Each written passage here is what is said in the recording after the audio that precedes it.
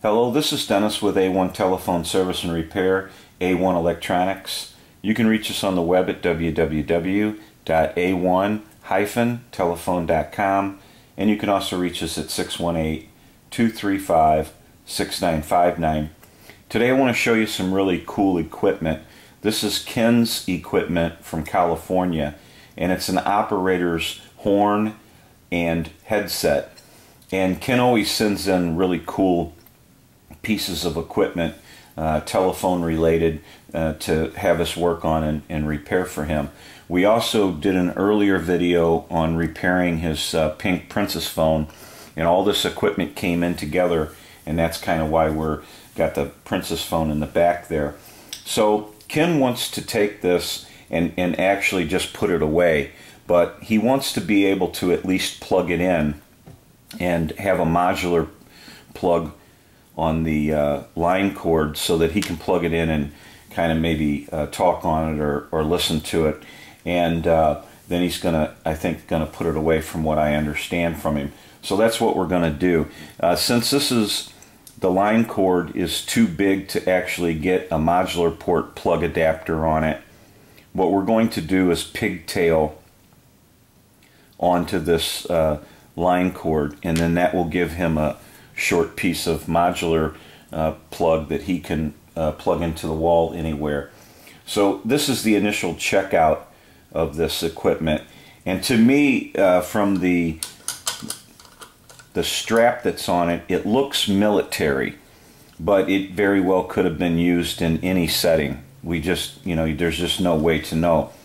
Now, since this is the initial checkout of this unit, I kind of want to show you a little bit of the receiver here, and I want to show you it's early model,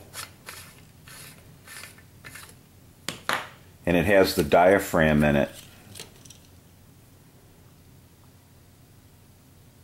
So it's a very early model headset. And then what we want to do is I want to go to the actual horn itself, and I want to show you that. I have it apart, and as you can see, it's got an early model transmitter in it. So the diaphragm is in back here, and these horns just pull off. That kind of gives you a look at it.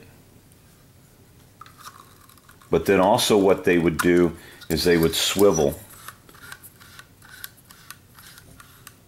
So they were adjustable and they would swivel around. Very cool, but very early transmitter. So it's been around a while. And what we're going to do is go ahead and finish this up for Ken. And I have it apart because we want to wire the pigtail to this, and we also kind of went through everything, and I want to go through it a little further, but this is just the initial checkout, and we'll get everything finished up. So we're going to take a break from the video, and we'll get him a pigtail on here, and then we'll kind of go into the transmitter and receiver and make sure that that's all working, and take care of that part of it, and then we'll do an initial check on it, or a final checkout on it. So we'll be right back. Okay, we're back now, and we have finished up with this operator's horn and headset. And so what we did here was, since the line cord is cloth and it's so thick, we would have normally put a modular port plug adapter on, but this time we had to pigtail to it, and so it should be fine. We do this sometimes, and this is marine grade heat shrink that we use, so when you heat it up, it actually has a glue inside that seals everything. So Ken should be just good with that. And so now we have our handset, and it's been our receiver capsule, our headset, and it's been gone through, and we've gotten that taken care of. And then the horn we put back together again and got that squared away. So now what we can do is we can go ahead and we're going to do some tests on this. So we're going to go ahead and plug it into the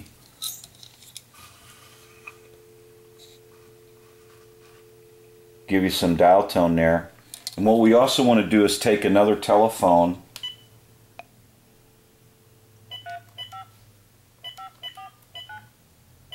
and dial a time and temp with it. Good afternoon. Offenburg St. Clair Auto Mall with 5 new car lines at one location in O'Fallon. Offenburg.com. Today is Thursday, August 23rd. The time is 3:16. Current temperature 105 degrees. Now the Belleville area weather forecast. Mostly clear tonight, lows in the mid-60s. Mostly sunny on Friday, a high in the mid-90s. Okay. And so now we want to unplug the unit because it's directly plugged into the line.